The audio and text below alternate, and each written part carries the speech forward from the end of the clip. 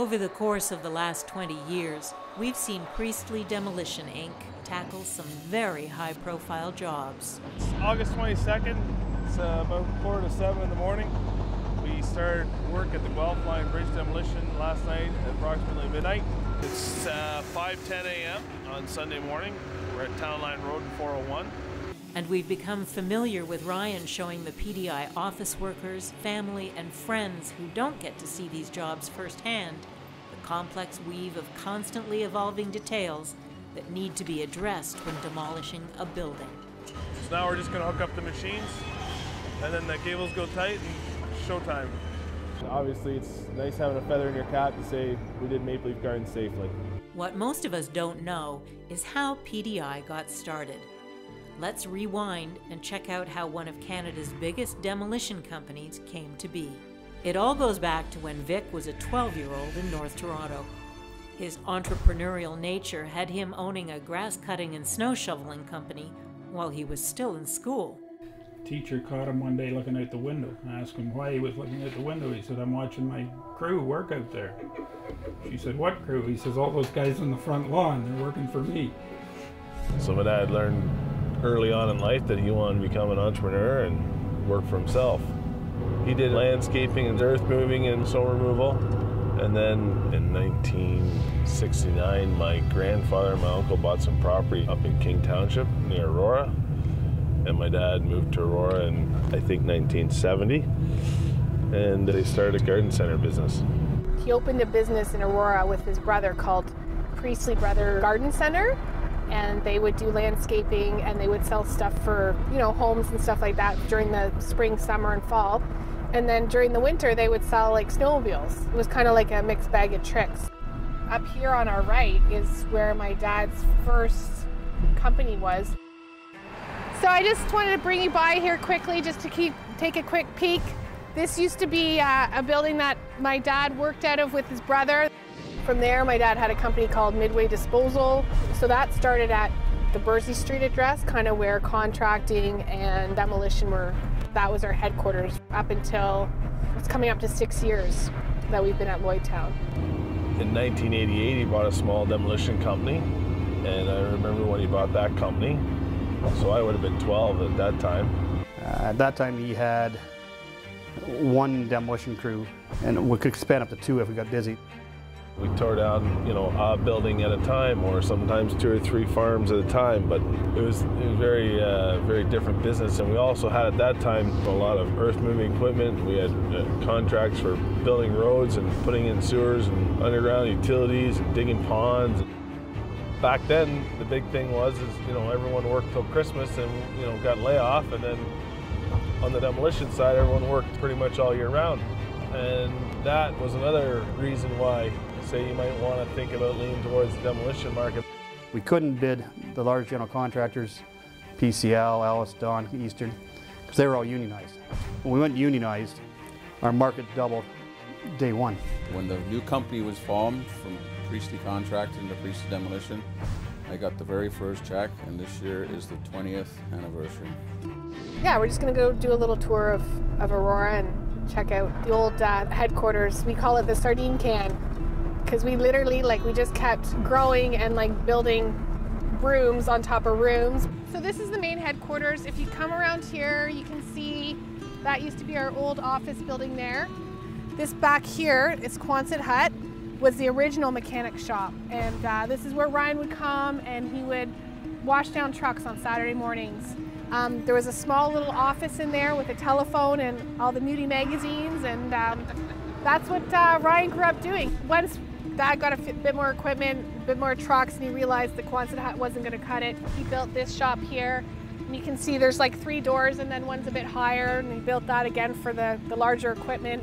This was the entranceway to basically operations. And if you worked here, if you came here at 6 o'clock in the morning to get ready to go to a job site, you came in here and you open this door and you'd go to the dispatch counter, and John Phillips would basically give you your instructions for the day. This was our entranceway, and this here is the Midway doors. And I mentioned it before, Midway was a disposal company that my dad had. As you can see, that sign and those doors are still there, and these are still original. See that white building? That was forever our neighbor, okay? His name was Ziggy, and he was like a machinist. And my dad tried to buy that property for years. For years. Unfortunately, Ziggy did pass away, and we thought, okay, at this point, his wife's gonna want to sell us the property. She wouldn't sell, she wouldn't sell. So that's what really started to push us from finding other places to go, because we were just growing out of this place. Maybe 2 years after we moved, she finally approached him. I'm gonna sell now. He's like, okay, I'll buy it. Even with the addition of Ziggy's lot, PDI had outgrown its Birdsey Street address. Enter the new Lloydtown era. Lloydtown provided more space for the consolidated operations of Priestley Demolition. Morning, Priestley. When you look at the array of machines that PDI currently has in its arsenal, it's hard to believe that it all began with one lawnmower. Here's an original lawnmower. See, Vic Priestley. I used to spray yellow, then I had a stencil. I put my name on the stencil. That lawnmower we've had for 40 years. That says SP. That'd be Sam Priestley for my dad. That ledger I would have bought 50 years ago. Before weed whackers? Yeah. Go along the edge of the sidewalk, yeah. So what was your kind of thought when you first got your machines? Survival. We were doing whatever we could find to work like that. And then in the fall, especially in, when the winter started to come, we would do cleanup. Okay. And then as the development started, we'd take down farms. And we became known as the barn wreckers. And the union was always sort of looking at me, but they didn't bother with the farms. And we started doing the odd industrial building. Our first sort of real demolition job was for a parking lot at the hospital. It's called York County now. It's South Lake. Right. Fancy name. Yeah. And that's when the union started to bother me. So that would have been 72. In 93, I joined the union. Okay. And that's when we really got going in demolition, because now we could bid on jobs. They pushed and pushed, and either I had to get in or get out, so I got in. Did you ever kind of think that you would be a part of the demolition kind of game, or? No, I always knew I was going to be on the edge, but I never pictured being where we are now. Yeah. No, that's for sure. When the crews out in the field are tearing apart the innards of buildings, every sink, faucet, light fixture, and yes, even toilet is loaded up and shipped away. And where does this stuff go? Right here. Hi, I'm Pauline. Welcome to National Building Supplies. This is where all the stuff comes from, all those buildings you guys demolish, and it gets resold. We sell all the used as well as the new. There's 5 acres, 5 buildings here, so lots of property for people to come and look at. There's used insulation, for example, there. We're removing all the old insulation off the wall. That's come off of a job site. There's some fire extinguishers that come from the Air Canada Centre. A lot of doors, windows. That's a big seller. Yeah, you just never know what's going to show up, for sure. So this is like the antique building. Some of the stuff is definitely unique. It's got some history to it and worth a little bit of money. There's bottles and stuff that are of, older and. Now, do you have anybody like from the movie business ever kind of coming up here? Big time. Yeah, they come for props. Their stuff comes. I didn't even know it was here. As PDI grew and more buildings came down, producing more salvageable materials, National Building Supplies and Stewart's Salvage Yard became a huge part of the operation. Well, you're here at Stewart Salvage. This is where we process all the metal from job sites for Priestley Demolition, and we ship it out to the mills from here. You just never know what's coming, so it's always interesting, right? Full throttle from the time of inception. When Vic bought, they were taking down the big water tower in Aurora, and it was coming truck after truck after truck after truck after truck.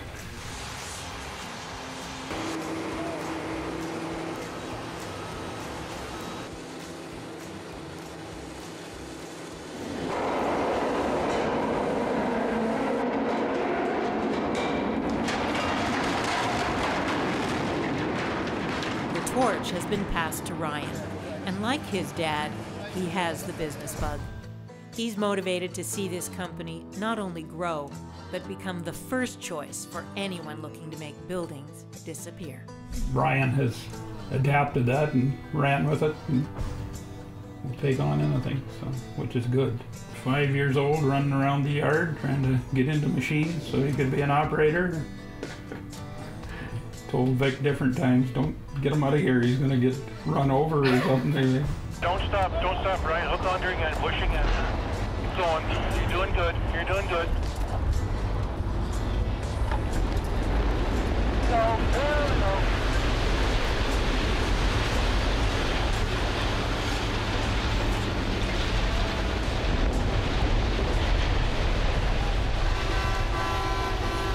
Oh, Baker, go home. You went good too. Hey! Where the fuck's the building gone? Hey, get out of here! Hey, that was good, hey, buddy! Vic's got to be real proud of the two of them because so many family businesses you see the kids take over and it goes in the dumper, and this has done nothing but grow. And with the two of them at the helm, I'm sure it's going to do nothing but grow. It's just that way. He's always been driven to do this, to work in this industry, and he loves it and he's great at it. He loved it from day one. I swear to God, he was born on an excavator. 4 years old, my mom tells the story. She gets a knock at our door, and it's a police officer with my brother and his trike. He's like, "Ma'am, is this your son?" She's like, "Yes." Well, I just picked him up on the side of Wellington Street, riding his tricycle to find his dad in the city to work. Ryan gets right in there. He loves nothing more than to get out on the job, get in the machine, and get right in there. And they know Vic as well as you know, was I guess the initial start of the company, and Ryan's carrying it on now with Robin, and it's good to see. But at the end of the day, it's just a job, and you know, either you're doing a job or you're not. And then we can move these machines to the side. Now, when we go to the side here, I think what we'll do is we'll just crunch those piers and let that baby drop down. My last name is Priestley, the company name is Priestley, but if I'm not doing my job, trust me, I will hear about it. Ryan and I have been very blessed in the sense that his passions are his passions and my passions are my passions, and for some reason they just gel together and make one really good, passionate team. I think the plan is to try and keep it going on a serious level where we can do serious projects and be able to carry on what we're doing today. My brother's like, "We're gonna do this, we're gonna buy this, we're gonna take on this, no, and I'm just going, oh my goodness, we've created a monster. But at the end of the day, I support him. And at the end of the day, if his vision is growth, then I support that. And I will do everything that I am capable of doing or capable of directing or capable of leading to foster that growth. The history of Priestley Demolition is an integral part of what has made the company what it is today. And if 2013 is any indication of things to come, then the wrecking ball will be swinging strong and hard for another 20 years.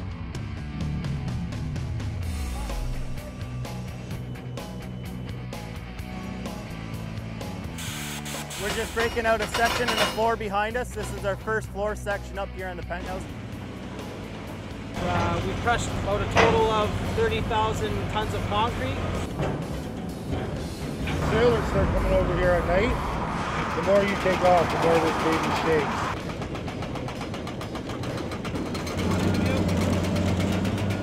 So everyone's going to have to really watch each other. If you need to shear in, don't just keep going the hammer. There's a whole pile of people that are watching us, so we have to be on our game 100% of the time. In all total, we probably got some in the order of 5,000 to 6,000 ballasts here that we're going to sort out. We need to make sure we're all on the same page. Neil will start in the bottom and work our way to the top. Take down the infill here, the first 2 stories. Then once that process is done, we're going to start taking the foundation wall and removing the rubble off site. Every job has problems, and you gotta overcome them the best we can, right? I got a little hard time on the big columns, but other than that, it's a piece of cake. Yeah, I got to keep the guys going, get the building down for sure. Sometimes we go above and beyond the call of duty to make sure that it's done, but it's done safely. It's the only straight shear that we have. It's still old school anyway. Oh, I love it. I work in the best company of all. They take very good care of me and the guys.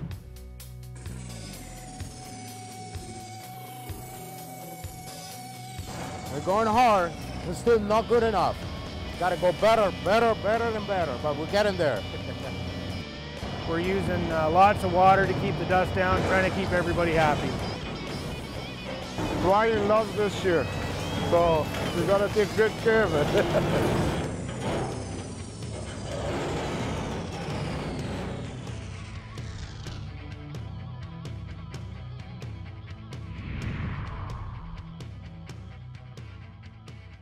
One of the key components in maintaining a successful company is its workforce. Talented people who get the job done, but always with care and consideration for each other. You can have all the machines in the world, but it's the people who are the real stars at PDI. We definitely have very good people. We always seem to find a way to get things done. I think it's very few times where we let somebody down. I think generally speaking, for the most part, people like having us around because we add value to the job site. I think that the people got good skill set, good work ethic, want to work safe, want to go home at the end of the day. I would like to preserve this as a family business and the best demolition company in Ontario or in Canada. That's where I'd like to see it in 20 years. Where do I see it in 20 years? The best demolition company in Canada. Congratulations to Priestley Demolition and Ryan for being there for us. Happy 20th PDI! Happy 20th anniversary! Happy 20th anniversary, Priestley! Happy 20th anniversary, PDI. Keep up the good work. Happy 20th anniversary, Priestley! Happy anniversary from the steel building. Happy 20th anniversary.